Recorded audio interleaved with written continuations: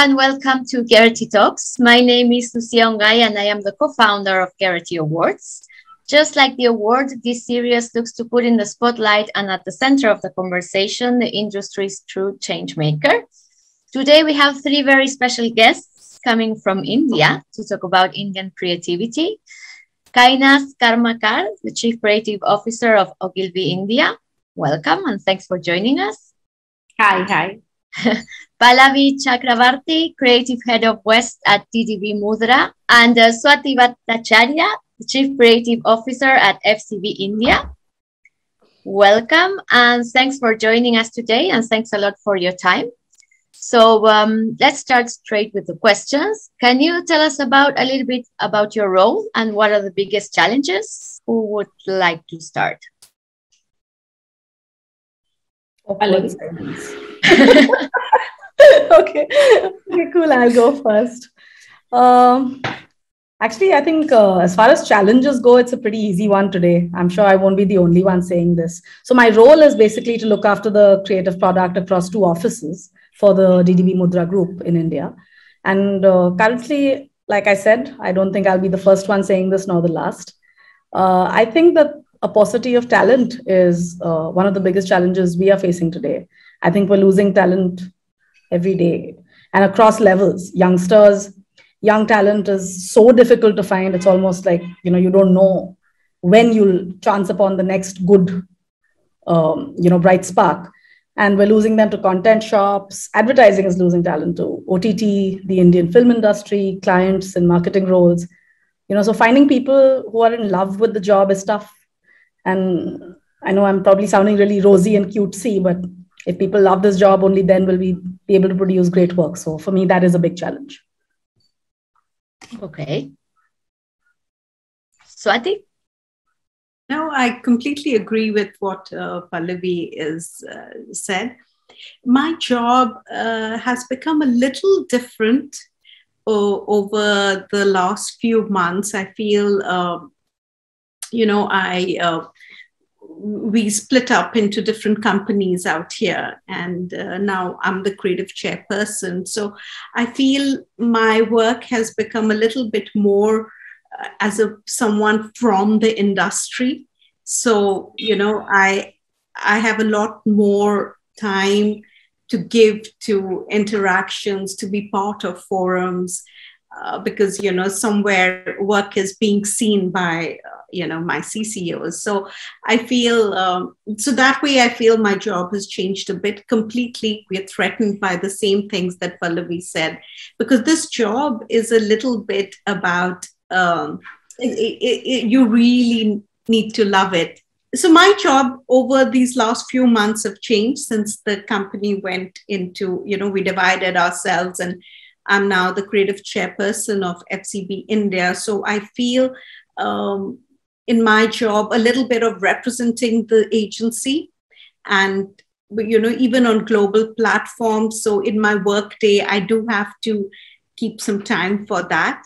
So that's a little different. And I completely agree with what Pallavi was saying, because to have passion, interest, because, when you come in, if it's all about salary, then advertising will never stand a chance with the other possibilities. So I feel to find people who are in love with this is difficult, and that is a challenge. So the only way to recruit is by constantly creating work that makes people interested in what you do for a living. Yeah. Yeah, I can go. Yeah, no, I think all the points are very, very, very, very valid. And talent is absolutely, like, the stress there is palpable, and that is completely right. I find one other thing is quite challenging, and this is for all creative leaders, and I think that is consistency. I think it's a real challenge that everyone has to face, in the sense that the way you inspire people, the way you lead, the work you create, it can't be flash in the pan. You have to do it again and again and again. It's like bread; it has to be made fresh every morning. So I think that consistency, when you're doing it at such a large scale, you have to do it from the day you join advertising as a writer, of course. But I'm saying when you're responsible for the product of an entire office or a couple of offices or a country, then you have to make sure that bread is baked fresh every single day, and the product that comes out remains cutting edge and creative and fantastic and appreciated all the time. So that to me is a challenge, and you really need your eye on the ball for that. Okay.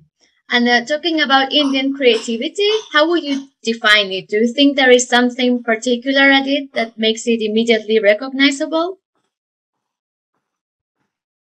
I think in execution, I wouldn't use the word over the top, but I feel that we are less subtle. So to me, I think that is one of the markers. As people, we are less subtle, and even so in the work that we create. But I don't think it's anything to be ashamed of. I think that's who we are. And as you know, I mean, on global platforms, Indian work is being appreciated hugely. And that is because I don't think we are trying to be someone else, Like I feel my work is so idiomatic that I don't know if you take away India from my work life. I don't know what kind of a creative person I will be, because the sensory overload of India and the causes of India and the people of India and the traditions of India is like the biggest bowl of creative food. For me, I don't know if Indian creativity is one homogeneous thing, because I don't think, Yeah, you have a big country. Yes. So I do believe that, sometimes something just strikes a chord universally. So in that sense, creativity at its core is universal. But of course, we have such a wealth of cultural context to lean in on that's what makes the work uniquely Indian in that sense, I think, echoing what Kainaz and Swati have said. So I do think our contexts are so diverse. There's poverty and there's wealth and there's song dance and there's cricket and there's dozens of languages and rituals, and you have the conservatives and in direct contrast, the free thinkers. So I don't know, like I said, if it's any one homogeneous thing. A lot of work can qualify as Indian creativity. So I don't know if it's easily recognizable in that sense, or there's something that you may do that will appeal to one part of the world, or something that will be universally understood. But yeah, I guess so long as some part of it resonates with some corner of the country, I suppose. And what is your all-time favorite Indian campaign? That's a tough one. There are so many. Very tough one. I'm going to go out on a limb here and say, because when I was very, very young, I remember standing at, the abbeys at Goa Fest and clapping and getting all moist-eyed and, speaking. I just spoke of young talent, right? And Swati spoke about the kind of work you should be doing to keep them interested and, reel them in and make them feel like, yeah, I want to do that. So the piece that made me feel like that was a film called Pakya for Times of India. So oh, yes. I really remember getting goosebumps, and I remember looking at the screen, and all of us, that's the thing about this industry. You can be rivals, you can be in competing agencies, but when you see a piece of work that really hits home, then you don't care whether, it's FCB or it's Ogilvy or it's DDB, right? It's just great work. And Pakya made me feel like that. Yeah, I felt like that when I used to, as a child, see the Gordon Borelli ads, that kind of, I mean, the erotica, the beauty, the colors, the music, the way the woman formed draped in a sari, and much later, I tried to recreate that with Katrina Kaif and Slice, because the memory of that piece of work, every Gordon ad used to be like, and I think they had a lovely line which said, a woman expresses herself in many languages. And is one of them, or something like that. So I think a lot of work across agencies has really inspired me. But this didn't happen before I joined advertising. But I think after I joined advertising, one brand that really caught my attention was Vodafone. I was not even associated with Ogilvy at the time. I was in a completely different agency. But when Vodafone started creating their width of work, the simplicity which they used in communicating almost everything, and the childlike charm that they used, Zuzus or Boy and Dog or Blueberry Boys, I think that work really sort of drew me to, though I've never worked on Vodafone even in Ogilvy. That's the work that really made me feel really great about being in Indian advertising. Okay, and which campaigns have you been most excited by in the past 12 months and why? Or which is like the latest campaign that has struck your attention recently? Sorry, this is outside of the agency that we are working in, right? Yeah, in general, I mean. Yeah. So there is one campaign. I spoke about it recently also. It's been done by Dentsu Web Chutney. It's called the Unfiltered History Project. It's basically a lot of things that are there in the British Museum have actually been got against the wishes of the countries that they belong to. And the campaign is to ask them to return it.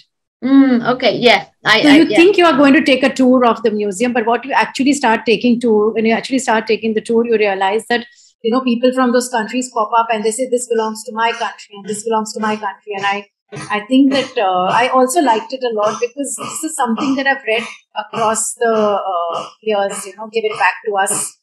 So I think I quite enjoyed watching that. Okay.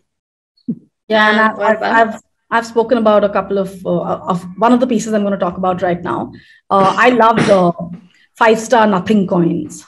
Okay, so I thought it was really, so there's a core proposition. It's a chocolate. I mean, it's a basic thing that's available in every grocery store around the country, right?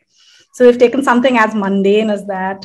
And the core proposition of the brand is do nothing, right? So it's a brand that celebrates just sitting around and being the proverbial couch potato. And they've taken that simple a proposition and they've married it to something as brave and new age as cryptocurrency. And they've created something called nothing coins. So your nothingness generates currency. I thought that was pretty neat. And I also loved, and I've spoken about this piece earlier as well, a piece for Bhima Jewelers, which is it's a sensitive subject, and I thought really well handled. Really, because it's a story of a trans woman and how her parents give her away. And it's so relevant to the category because sometimes we fall prey to just creating pieces that are sensational, which have very little to do with the category or the brand.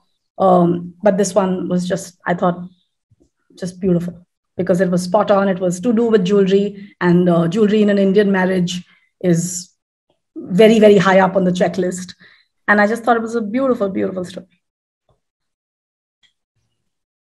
I'm also a big fan of the British Museum piece of work, and I enjoy the swaggy work a lot. Like I always, I agree. It's a lot of art like this. And you have all been on the jury for many awards. So what do you think makes a campaign award worthy, or what do you look for when you are judging?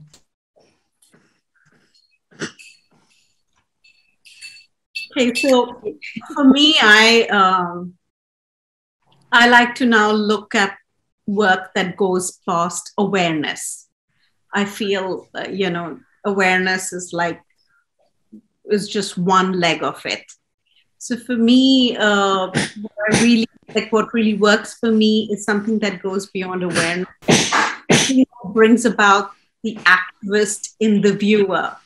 So, and also how sustainable is it? Because then you can truly know that the brand is committed to doing something for consumers. So, and of course, I love to either cry or to laugh, like any of those two things. Yes. Yeah. So if I were to say what I look for, I really don't look for anything. But I think at a gut level, there are two things. One is that did I enjoy watching that piece of work? Whatever it may be for whichever category, it could be a piece of design, it could just be a layout, it could be a film. Did I enjoy watching that piece of work? And will it do the task that it set out to do in a very different and the most creative way that I've seen? So there is a brief for everything, right? Whether you come up with the brief or the client gives you the brief. But how creatively have I interpreted the brief? I think that is what I really look for. Yeah, I agree. Just building on what Kainaz has said, that personally for me, because you're just bombarded with so much, right? I mean, there is just so much when you're judging. It's just coming at you one after the other and your eyes are glazing. So I think a very, very simple litmus test is, did you remember it? Right? So when you move from the long list to the short list and then to later awarding metal, at least I have found that the stuff that gets discussed and people are talking about is the stuff that actually struck a chord at first view. Like you remember looking at it in that sea of entries and saying, yes, this has something.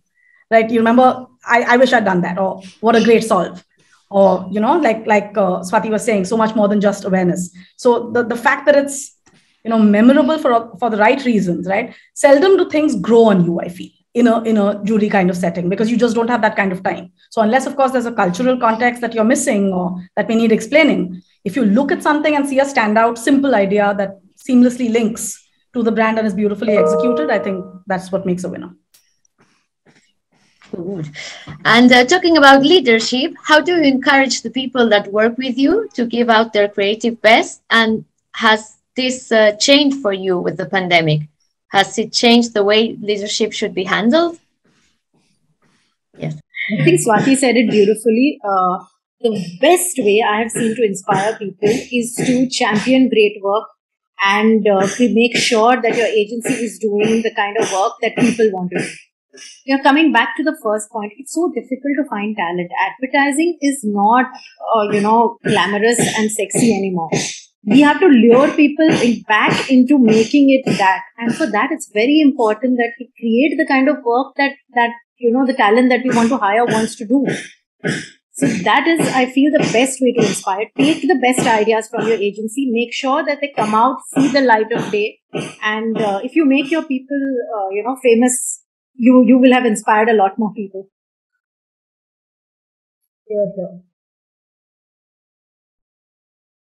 Yeah, advertising is best when it's at a very flat structure level, because on a given day, I think the designation truly belongs to the idea, The idea becomes the CCO, and we're all a bunch of writers or directors trying to be true to that idea. So, I think in advertising leadership, I mean, I know the masculine ways, how even out here they say, oh, he's this one's boy and this one's girl. At least, the way we are as women and leaders, I think we are, work and the brand, that particular work is at the center of it, and you all rally around it. And the way you rally around and how you support the idea truly decides whether you are a leader or not. Okay. And Kainaz, sorry. I think another thing that's really changed in the post-COVID world is the need for work-life balance. At least, I don't know, I've been seeing it all around, like, the fact that, it's stronger than it ever was before. And our industry has a bit of this, there's no deadlines are what they are and timelines are crazy, right? So, but I think now if leaders don't appreciate this, sooner than later, we won't have that many people left to lead, right? So I think the whole world has been looking at, in the wake of the big resignation, as they're calling it, right? It's sweeping the whole world, and advertising is really no different, I think. Like we've already discussed, attrition is what it is. And in the wake of a post-COVID world where people have realized that life is transient, right? I mean, that's something all of us woke up to, right, with the rude shock last couple of years. And people are like, is this what I want to keep doing, right? So very, very strongly echo what Kainaz and Swati have both said. The work has to be worth it. Every now and again, you want to be looking at the work that your agency is putting out and saying, I wish I'd done that. I'm glad I'm in this business. And leaders have to have a little more empathy, a little more flexibility, and a little more fight in them to give people the right to, live outside of work as well. And Kainaz, in the Cannes Creativity Report of the Decade published in 2020, your brand ITC Savlon's Healthy Hands Chopstick features as iconic work of the decade. Can you tell us about this campaign? Yeah, so I think I can't talk about this campaign without talking about the guy who thought about it. His name is Mahesh Ambalia, and the only reason he could come up with that idea is because he studied in a school with chalks. And we often talk about things like diversity and inclusion and getting people from different backgrounds into your agency. And to me, that particular case study was really a living example of that, because he had studied in a school where he actually used a slate and a chalk. He came from a small town. He studied there.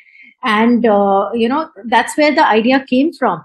And he went and he actually spoke to his friends at IIT and he figured out whether it's feasible to do it or not. Our clients at ITC Savlon, I mean, I cannot praise them enough. Pallavi also works with them. They're really, really fantastic bunch of people. They did serious R&D on it. And they made sure that, the chalk comes out as we imagined it, to the point that it's even food grade approved. Suppose a kid puts it in his mouth, what happens then? It's fine. Nothing will happen to him other than, a bit of calcium going inside. So I think that that of course, all of the process and all of the wins, but I feel that giving people chance from people who you wouldn't otherwise give a chance to. For example, when this boy he came to portfolio night and his portfolio was rejected by a lot of people. And Kinu, my ex-boss, he hired him. Actually, I didn't hire him. He hired him. And he said that I've hired this guy and, I've put him in your team. And he started working with us and he came up with this. So I just feel everybody should really, be open-minded and hire as many diverse people as you can. Good. And Pallavi, among many creative awards that you won, you were also the recipient of the Best Ad Screenplay Plaque at the prestigious 2015 Dadashev Falk Film Festival. Can you tell us about this award? Yeah, this was actually a piece that we did for Birla Sun Life Insurance. Today it's Aditya Birla Capital, but back in the day, the companies hadn't merged. And it was basically, we've been speaking about Indian creativity. So here again, there was a cultural insight at play. A lot of us believe very, very strongly in destiny and the role it plays in our lives. And more often than not, you will find people resigning themselves to it in some shape or form. And that's pretty much what sparked off this idea. It was a long format film. 8 years ago, they weren't that popular. And the client actually was super brave because they ran the entire, they really put their money where their mouth is. We gave them a 3-minute edit. They ran it on television. And they couldn't run it many times because television rates are what they are. But the few times that they did run it, what it did for the brand was remarkable. People didn't have to see the same. They didn't have to hammer home the message 10 times round and 25 times round. And they didn't have to get, people to watch it and keep playing it ad nauseum until people had it coming out of their ears. So it was just a very, very simple story about a young autistic child and his single dad, because the child lost his mom at a young age, and we sort of spanned 15 years in the life of this child. And it was just a simple story about this father and him looking after the son. And insurance actually had a very, very, it had a role to play, but it wasn't in your face. It was pretty much the trampoline, the security net that lies at the, beneath all of us, in fact, and allows us to bounce back. So I think what really worked for it and really made it resonate with people was that we didn't push in a category like finance, which is full of jargon and full of hard sell and full of complexity. We demystified, and I think that's what really worked for it. Great. And Swati, your campaign Times Out and Proud Classifieds for the Times of India was rewarded at Gerety Awards. Can you tell us about it and how you came up with the idea?